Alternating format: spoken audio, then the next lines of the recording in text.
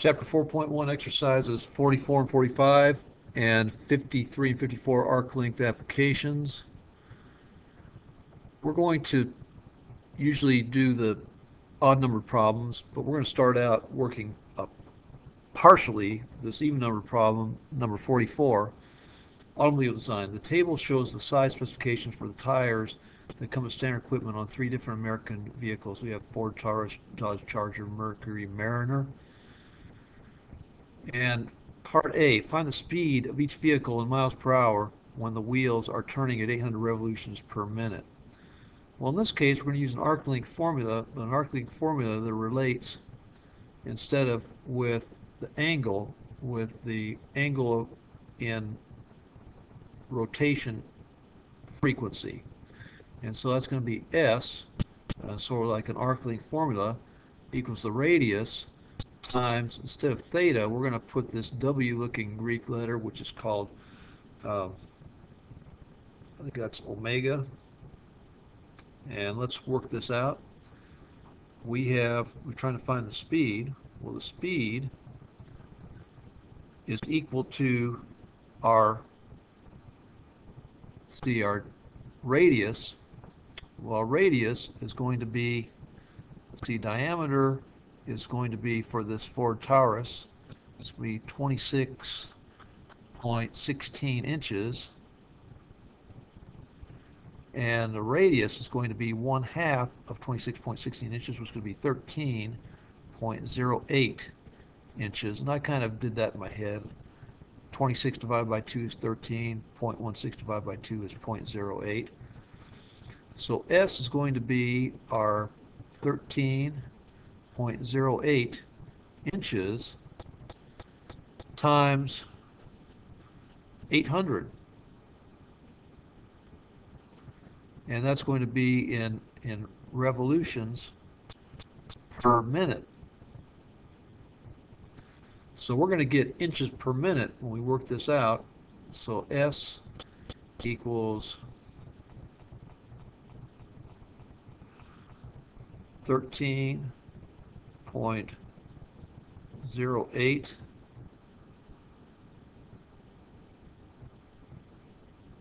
times 800. And I forgot one more thing. I'm going to add to my drawing, times 2 pi.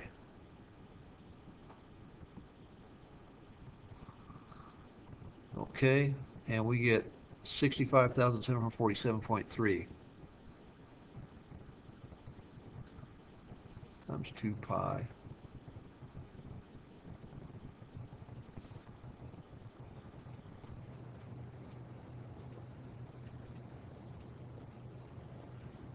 And 2 pi, why is it 2 pi? Because every revolution, okay, we have a revolution, the angle of revolution in radians is 2 pi. So we have to take that 800 times 2 pi to get our total distance. So this is going to be in inches per minute. Now we're going to apply our dimensional analysis to find miles per hour. So we have 65,747.3 inches per minute. And what do we do to cancel out inches? Well, we multiply by 1 foot over 12 inches. And the inches over inches cancel each other, so now we have feet per minute. We want to find miles, so we go to, what do we do to convert feet to miles? Well, we have 1 mile for every 5,280 feet.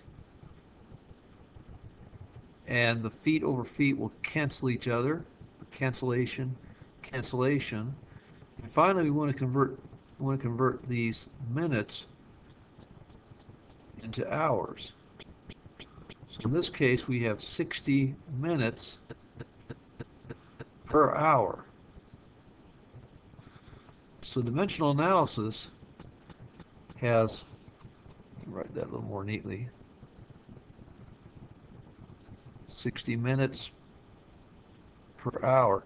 So dimensional analysis will have us multiply this 65,747.3 times 60 divided by 12 times 280. So we get a division here. I'm going to put control ANS, which is the last number calculated, which is this, times 60 divided by 12 times 5,280 feet per mile. And what do we get?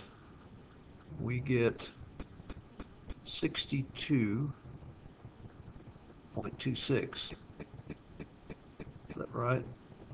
62.26 miles per hour. Does that make sense? Probably does make sense.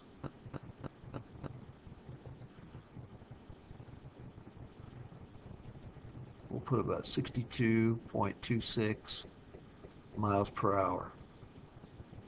So that's going to be our answer to part A. This is for a speed of a Ford Taurus.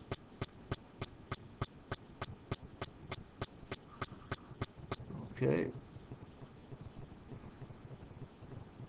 Practical uses of arc length. Next, you have to go on and find these other Dodge Charger, Mercury Mariner, make comparisons, see as you project, and how a tire diameter change will affect the odometer and speed. 45 bicycle racing. Nick Kathleen Nguyen races on a bicycle with 13-inch raised wheels. When she's traveling a speed of 44 feet per second, how many revolutions per minute are her wheels making? Well, in this case, we're going to have to convert this 13 inches into feet. So we'll have the same units. So 13 inches, we're going to convert to feet by multiplying by, let's see, we get, actually dividing by 12 inches per foot. So the diameter is going to be 13 divided by 12. So 13/12. We're going to decimalize it, which we don't have to, but we'll go ahead and do that. Control equal 1.08333.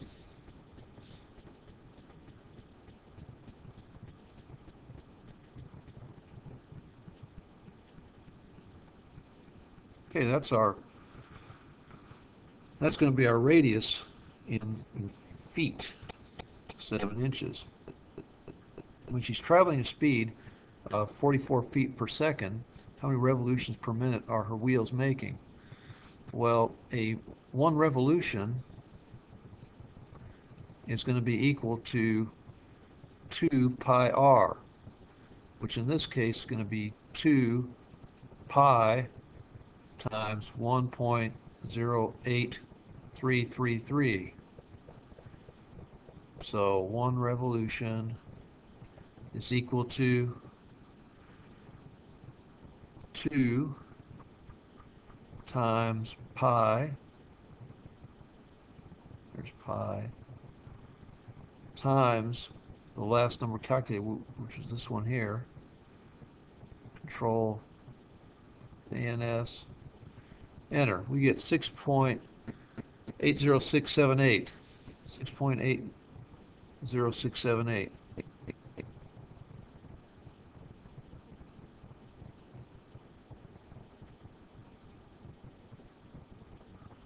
And what, might you ask?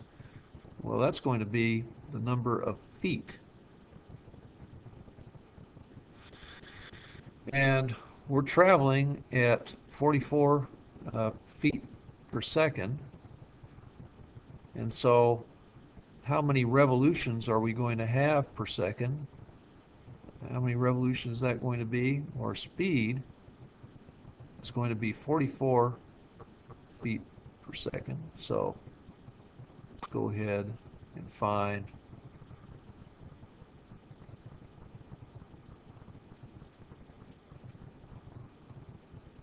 .44 feet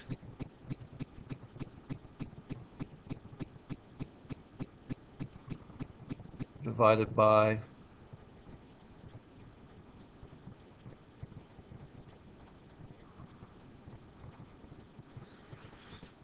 and let's see how many revolutions is that.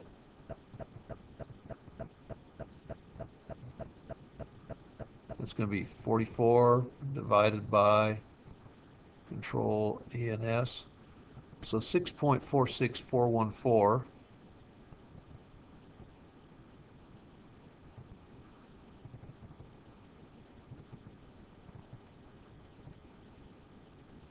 That's going to be revolutions per second. And if we want to convert 6.46414 revolutions per second, we need to convert seconds, in this case 60 seconds per minute. And we have second over seconds cancel. And so we're going to get 6.46 times 60. So we're going to go control ANS, which is 6.46 times 60. So we're going to get 387.85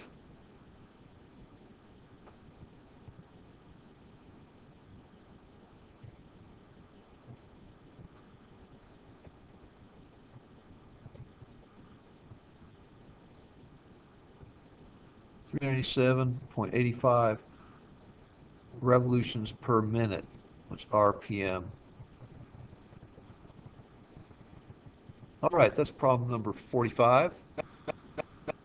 Let's go to problem number 53, mechanical engineering. A simple pulley with given radius R used to lift heavy objects in position 10 feet above ground level. Given the pulley rotates theta degrees, determine the height to which object is lifted. Well, in this case, we have our arc length formula, S equals R theta. In this case, we have our R, we have our theta, but our theta is in degrees. So we need to convert 720 degrees into radians, and to do that, we multiply by pi over 180. And 720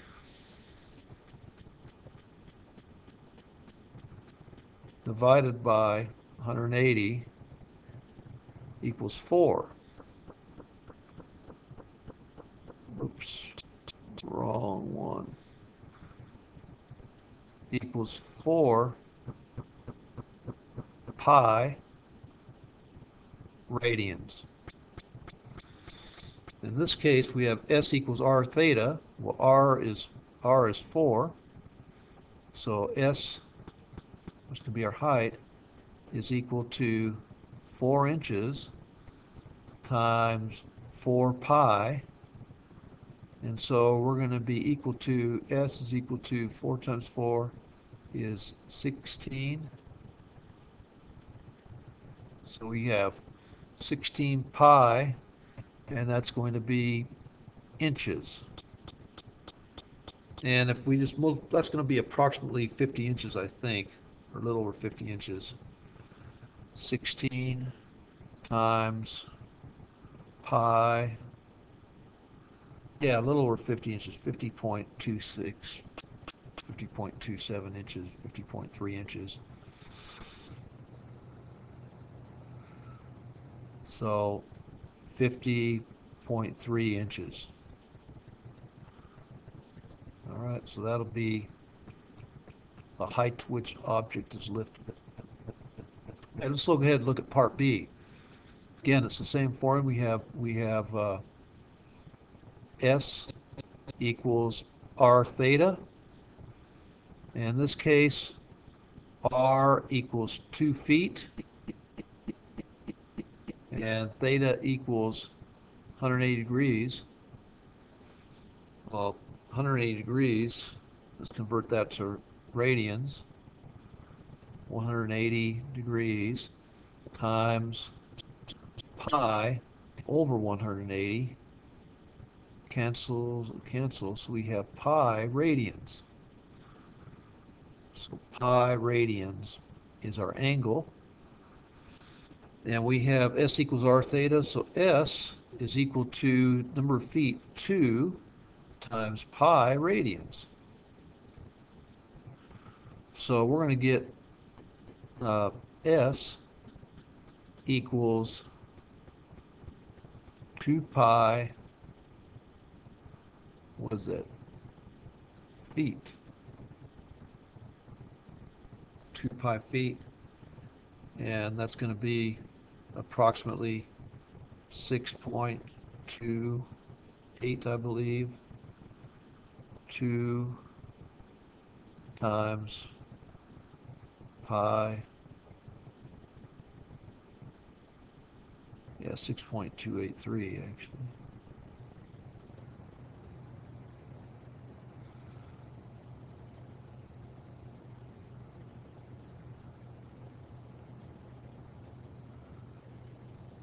.283 feet. So anyway, applications of arc length, the arc length formula.